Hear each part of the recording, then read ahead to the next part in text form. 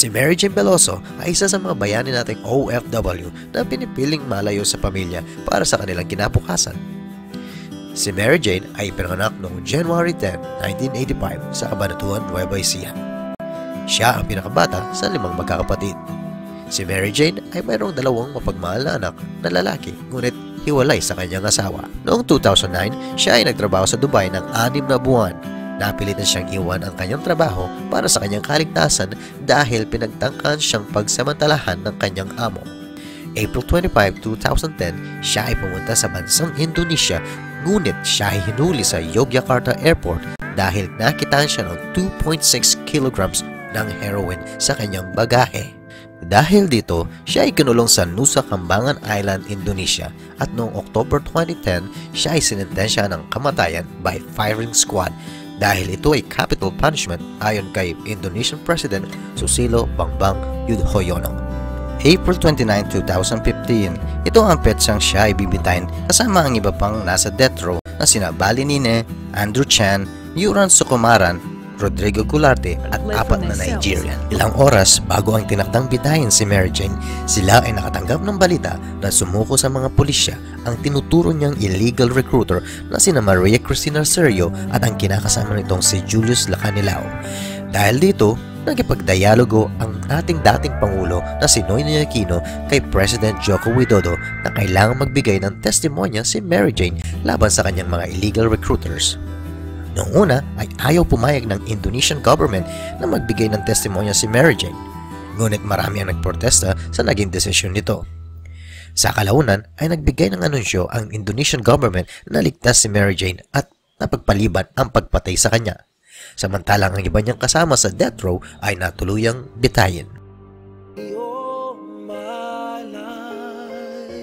Siya ay pinayagan ng Supreme Court na magbigay ng testimonya laban kay Cristina at Julius.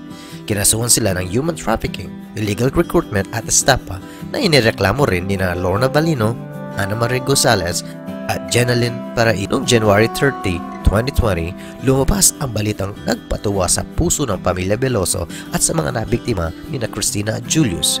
Dahil lumabas na ang desisyong galing kay Judge Ana Rica Castillo Reyes na sinintensyahan ng habang buhay na pagkakabilanggo at magbabayad ng 2 milyong piso. Sa ngayon ay hindi pa rin nakakalaya ang ating kababayan na si Mary Jane, pero alam kong hindi pa rin tayo nawawala ng pag-asa na balang araw ay siya ay uuwi dito sa ating bansa at makakapiling na niya ang kanyang pamilya. At sana ay patuloy pa rin tayong lumaban at ipagdasal si Mary Jane Veloso dahil alam naman natin na siya ay patuloy na umaasa at lumalaban para sa kanyang pamilya. Para sa mahal kong mga kapatid ko, Ate Lan, Kuya Junior, Ate Matet, Ate Bebe, at sa mga pamilya ninyo. Kamusta na kayong lahat? Alam nyo ba na miss ko na kayong lahat?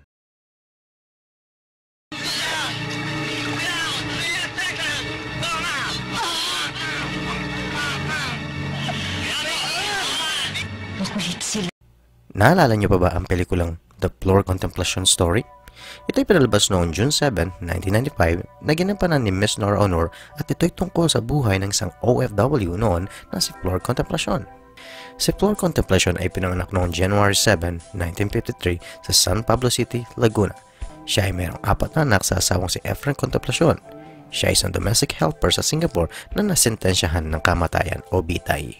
May 4, 1991 nang matagpo ang patay ang isang domestic helper na si Delia Maga at ang kanyang alaga na si Nicholas Wong na may edad na 4 na taong gulang sa kanilang bahay.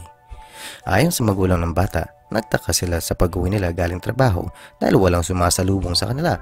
Kaya hinanap nila ang mga to at nang makita nila ang kanilang anak na hindi na gumagalaw at nakalublom sa tubig at si Delia naman ay nakapalupot ang isang elastic cord sa leeg nito, kaagad silang tumawag sa pulis. Nang dumating na ang pulis ay nakita nila ang diary ni Delia at nang makita ang pangalan at address ni Flor Contemplacion ay pinaginalaan nila ito. Nang pinuntahan nila ito para pakinggan at kunin ang statement ni Flor sa insidente, ito'y lumalabas na siya ay nagsisinungaling kaya hinuli nila ito noong May 5, 1991 at pagkatapos ng 2 araw ay kinasuhan na siya ng pagpatay kay Delia at Nicholas. Nang magbigay ng testimonya sa mga pulis at sa hukuman si Flor ay inamin nito na siya ang pumatay sa 2. Isinalaysay din niya kung paano niya pinatay sina Delia at ang batang si Nicolas. Dagdag pa niya na bago niya gawin to sa kanila ay wala raw siya sa kanyang sarili kaya hindi niya makontrol na sinasaktan na niya pala ang mga to.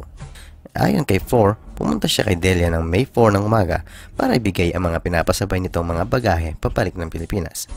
Nang nasa kusina si Delia ay bigla niya raw itong sinakal gamit ang elastic cord. Nang makita niya itong hindi na gumagalaw, dinala niya ito sa banyo. At nung oras na yun, nakita naman niya ang batang si Nicolas na naglalaro ng tubig sa timba. Isinubsob niya raw ang ulo ng bata sa tubig hanggang malagutan ng hininga. Pagkatapos niyang gawin niyon, ay kinuha ni Flor ang mga bagahe na dapat sanay iuwi ni Delia sa Pilipinas. January 26, 1993, nang siyasatin at litisin na sa hukuman ang kaso ni Flor. Nang pangatlong araw ay inamin ni Flor na binataan siya kaya ganun ang binigay niyang testimonya sa mga pulis. Ngunit hindi ito tinanggap ng hukuman. Nang sa kasunod na araw ay nanatili na lamang tahimik si Flor nang bigyan siya ng pagkakataon na depensahan ang kanyang sarili. Kaya nung lumabas ang desisyon sa kanyang kaso, siya ay guilty sa pagpatay kina Delia at Nicolas, kaya siya ay sinentensya ng bitay noong March 17, 1995.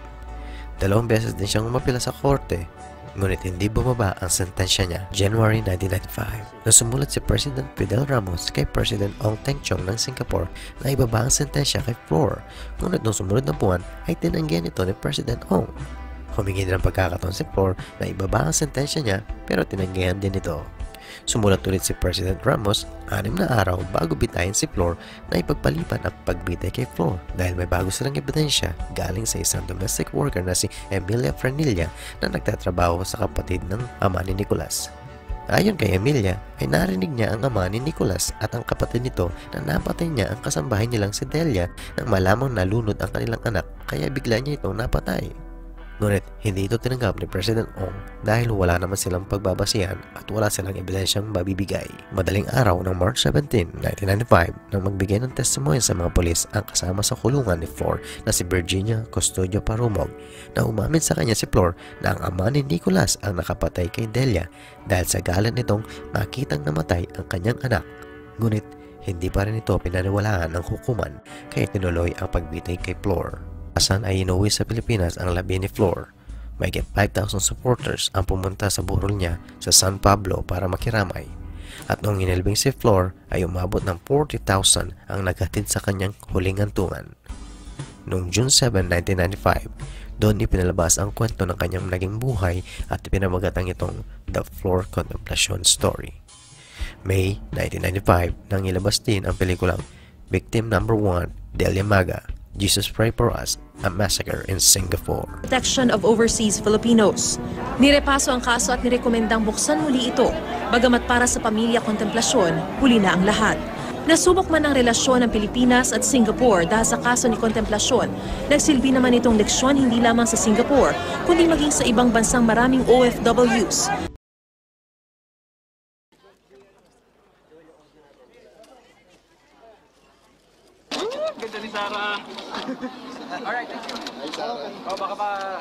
Naalala nyo pa ba mga tol si Sarah Balabagan? Siya ay isa sa mga OFW heroes natin na pinili na iwan ang pamilya para makapagtrabaho sa ibang bansa. Siya ay pinanganak noong August 16, 1979 sa Maguindanao, Sultan Kudarat.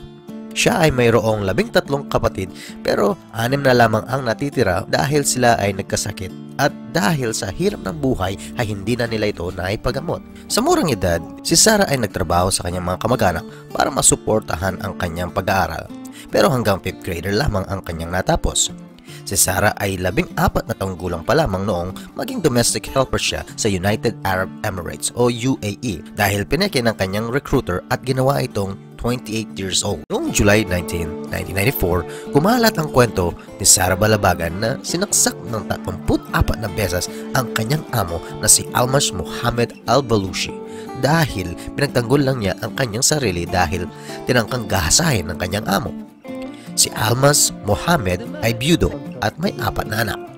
Dahil dito, naglabas ng initial trial na sinentensya ng kamatayan by firing squad. Pero pagkatapos ng pangatlong trial, ito ay napalitan ng ilang taong pagkakakulong at 100 times flagellations o 100 beses na paglatiko sa kanya. Dahil bata pa talaga si Sarah at hindi niya ito kakayanin, ito ay ginawa ng 20 times na paglatiko bawat araw sa loob ng 5 araw, simula January 30 hanggang February 5, 1996. At siya rin ay nagbigay ng blood money o yung bayad para sa namatayan na may halagang $40,000. At alam niyo ba mga boss na nag-donate ang isang Filipino businessman na si William Gatchalian para matulungan ang ating kababayan na si Sarah. August 1, 1996, siya ay bumalik sa Pilipinas at binigyan ng Hero's Welcome pagkatapos malagpasan ni Sarah ang nangyari sa kanya sa UAE. Taong 1997, ginawa ng pelikula ang kanyang buhay at pinamagatan itong The Sarah Balabagan Story na pinagbibidaan ni Bina Morales. Pagkatapos ang pagsubok sa kanyang buhay, siya ay binigyan ng pagkakataon na ipakita ang kanyang natatagong talento sa pagkanta at noong 1999, nilabas ang kanyang unang self-titled album. Siya ay nagkaroon ng karelasyon pero hindi naglaon, sila din ay naghiwalay at siya ay naging single parent noong 1998. Year 2003, siya ay na-engage kay Russell Vergara at nagkaroon sila ng 2 anak pero naghiwalay din sila noong 2010. Makalipas ang ilang taon, siya ay kinasal noong 2013 kay Jun Serrano at nagkaroon din sila ng 2 anak. We love you, Jesus loves you, we are blessed family. Sa ngayon, siya ay nakatira sa Las Vegas kasama ang kanyang asawa at 5 anak. Siya ay pinanganak na Muslim, ngunit noong 2003, siya ay nakatagpo ng kapayapaan at nagdesisyong magpa-convert bilang Kristiyano sa tulong na rin ni Pastor Augusto Cesar Maribuhok. Abala din si Sarah sa kanyang pagkanta, kasama sa mga kanta niya ay Ang Isang Tulad Ko. Nang ginhawa, ngunit ang buhay ang naranasan doon ng isang tulad ko. At isa rin siyang broadcaster sa PHLB Radio. Sa kasalukuyan, siya rin ay aktibong Christian inspirational speaker. Sa kagustuhan niyang tumulong sa mga kapwa niya OFW, siya ay nagtayo ng foundation na kung saan binibigyan nila ng orientation at counseling ang mga kababayan nating nasa ibang bansa at tinawag nila itong Angat Bagong Bayani, Angat or ABA Foundation. Excited na naman po ako ngayon sapagkat another episode na naman po tayo, 1 oras na naman pong kwentuhan tayo dito po sa Sari Sara.